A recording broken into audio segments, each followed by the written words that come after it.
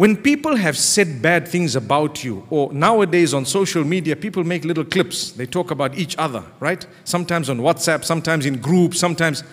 The urge to know what someone said about you is also a heartbreaker. If you can build yourself, I don't even want to know. One day, someone told me, and this happens often, it happened recently also. Someone told me, you know, there's a video where so-and-so said something about you, and I know this guy. And I'm like, oh. They said, yeah, we sent it to you. I said, thanks for telling me. To this day, I don't know what he said.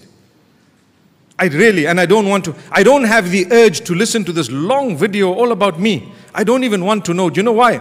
When I say, may Allah grant him Jannah, it's okay. Because if he gets Jannah through my dua, I'm going to be there before him. And if I'm in Jannah, I don't care who else is there. You follow what I'm saying? But if I'm going to listen to what he said about me, it's going to create a mess in my heart. I'm going to be lost. I won't have concentration in salah. I won't be able to eat properly, sleep properly. When I look at him, I'll be upset, and it's going to upset me. I'm going to think, who else knows about what he said? And whenever I look at anyone, I'm going to be embarrassed to come out in public because of what someone else said about me.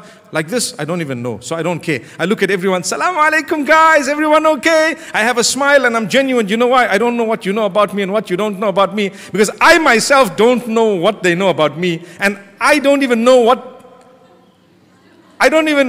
what has happened, because I didn't even probably do nearly everything that you think I did. Khalas.